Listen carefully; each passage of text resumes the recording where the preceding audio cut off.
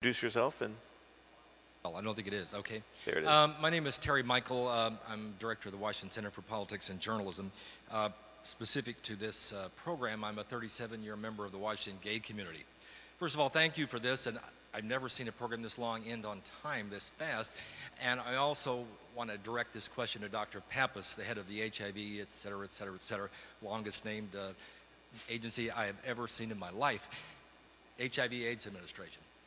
I want to ask you about the latest fad, pre-exposure prophylaxis, and what you're going to be advising local physicians.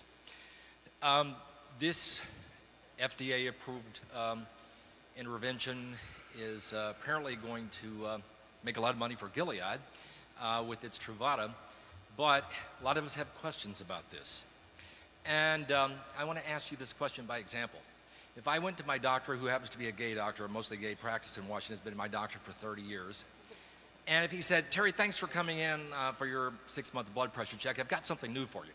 I want you to take these 3 or 4 antibiotics every day for the rest of your life, because it will keep you, even though you're 65 and you may someday have sex again, and this will keep you from getting gonorrhea or syphilis. If he said that to me, would he not be engaged in medical malpractice?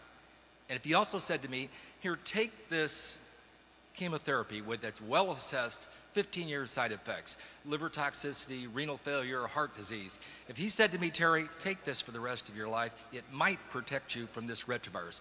Would he not be engaged in medical malpractice? And what are you going to be advising Washington physicians? Well, I thank you for the question. This is a national debate, and I think you've framed the issues very well. I personally am very cautious about it. I think one study shows something, but what that one study means in a public health context in a community is a very, very different thing. I think before we rush off and make any great decisions, we need a lot more experience about what this means.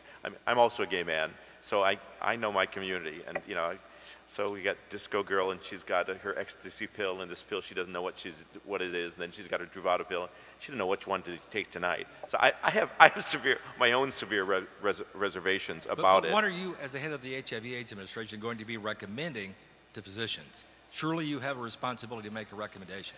We are not making a recommendation right now. The CDC has not made a recommendation. This is an FDA approval. It's been proven that it works in that setting, and physicians in individual practices can make decisions. From a public health perspective, I don't think we're ready to make any recommendations. So you're not prepared to say it's malpractice? Not until we have very serious study about the implications in community and the implications that you raise. Other questions?